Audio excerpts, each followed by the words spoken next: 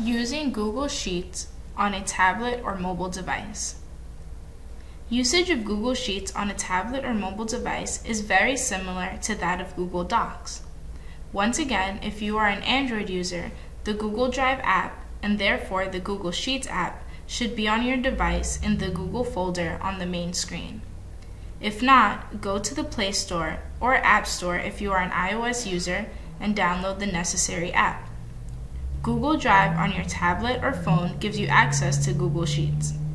As with Docs, Sheets aren't used on phones or tablets very often because, let's face it, working on large volumes of data is virtually impossible on a small device.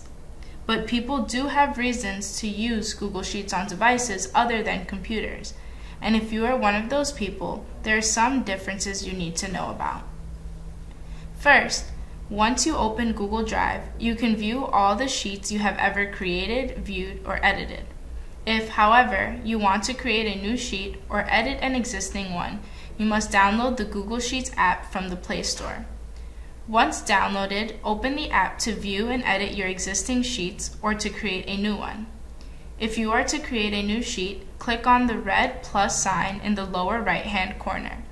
You will then be redirected to a fresh sheet. To type, double-click on any cell and use your keyboard. Note that here, most editing options are located at the top, with some operands given at the bottom. Once you finish working on your sheet, click on the overflow symbol, and then click on Share and Export to share the sheet or Download and Keep in Sync to download it. Sharing the sheet on a tablet or phone is pretty much the same as it is on a computer.